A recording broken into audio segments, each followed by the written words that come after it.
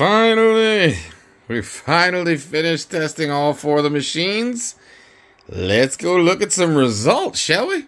I don't know whether to be shocked or upset that you guys actually chose this model. Like this thing? The benchy on the C's? Come on. Alright, here it is.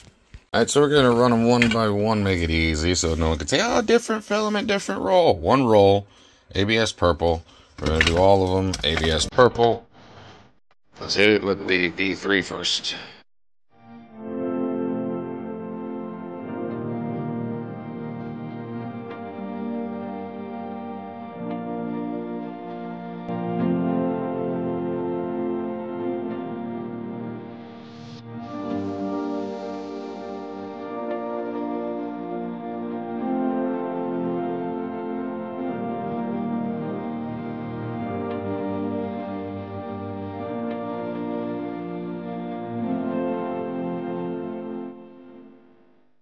I guess this is the one you guys really want to see is the KE.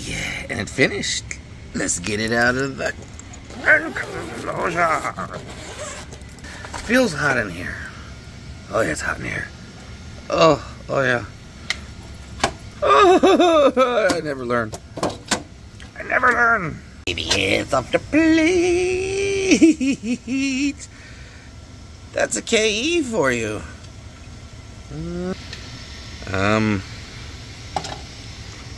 That's ABS. That's ABS. It's your turn. Come on, Diablo. Let's do it for the value brand. Let's hope it holds. A little bit of a warp on the front, but let's see if this will finish. Thank you, Diablo. Oh, yes. Other than the warp. Oh, yes. Look at that fuel. Yep, and that's the V3s. Little bit of issues there on the bridging up top and the overhangs. And, expecting a little more from this machine. Just a little bit, but, I mean, there's nothing wrong. Just didn't expect that. And on the CR10, there's a line there, obviously, but needs to come down a little bit. Gotta adjust the Z offset on this thing. There we got 4 benchies and ABS. Going with the basket. Oh, you finished way earlier, remember? Yeah. We're making basketballs in TPU. No, they're not gonna bounce. I have some other parameters I gotta change to make them bounce, but we can do what we gotta do.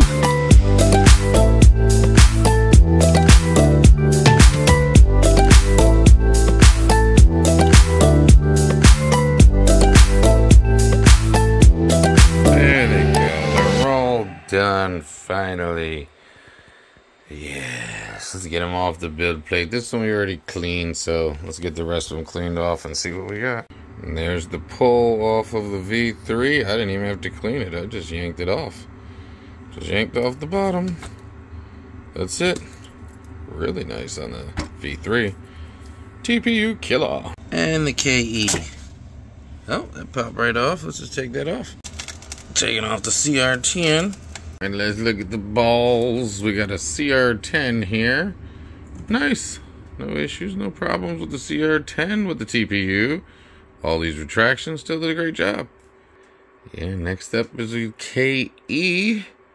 Again, all the holes are looking good. We don't have much stringing, if any.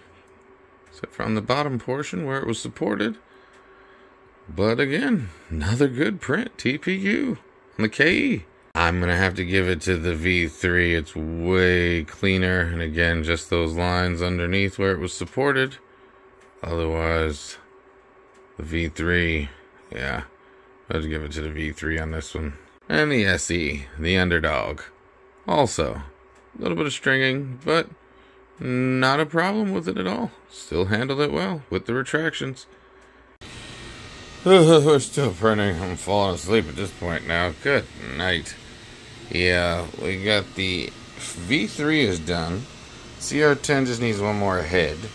One more head for the KE. It's building the body now. And the last of the heads for the SE is going. So we should be almost done here in a few minutes. And then we get to PLA for the last print. Whew.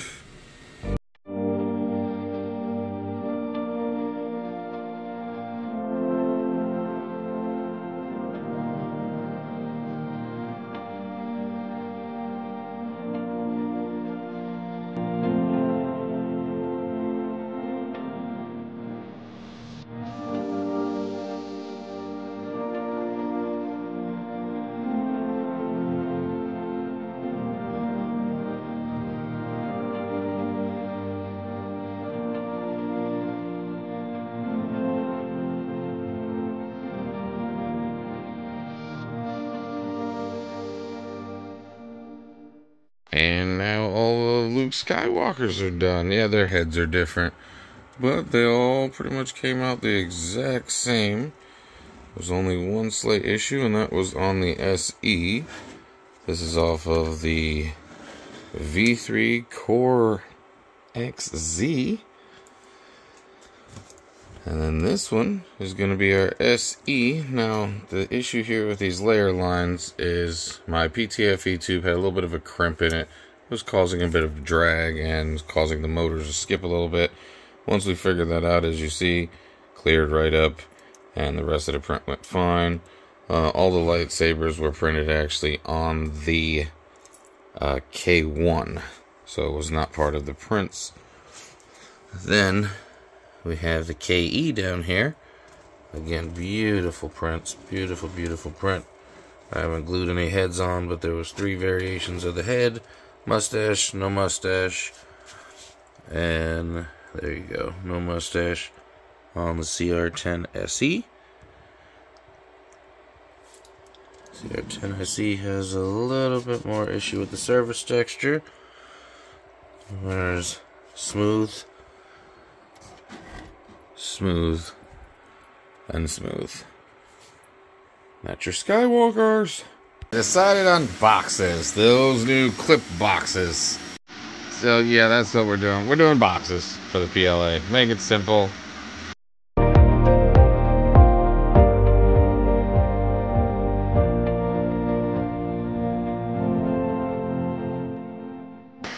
And the new one done first, of course. How'd we guess that happening?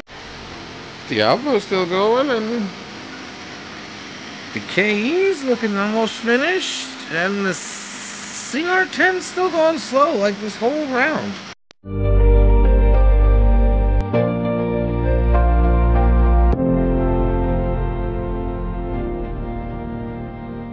And the final results of the containers from the PLA. We got the SE Diablo here with nice, beautiful prints. No issues, no problems. They all open and close. So, again, great print. Another one here. I cheated. Yes, I changed out to the cool bed because it was working so well. So, these also open and close. No issues with these. These are all good prints. Ooh, a little tight, but yes, pops open and closes. Then down on the CR10, same thing, but we did get some warp on the bottom. Once this thing is rooted, I should be able to change the Z offset, because right now it does a it does an automatic Z offset. Does need to come down just a smidge, otherwise it's starting to curl. Then we have the KE. Yes, ran out of filament. Thought I had enough green to make it finish. It did not, but went with the gray. Everything else came out great. No issues with this KE. Beautiful machine. Beautiful, beautiful, beautiful. So real simple. If you're looking for a budget printer to modify, go ahead and get the SE. It's okay out of the box. Tweak it a little bit. It'll be great. It is still running Marlin and not Clipper. You can modify it, run Clipper on it. Really changes its dynamic on this printer. The new one.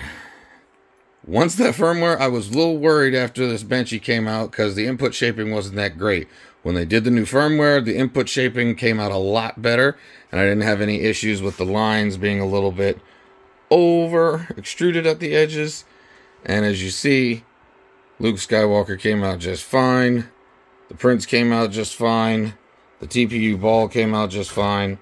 Everything on this printer printed once the firmware happened, a firmware update happened. It's been printing awesomely. It was printing awesomely before the firmware update, but the input shaper needed some work. I think this thing is ready to go now.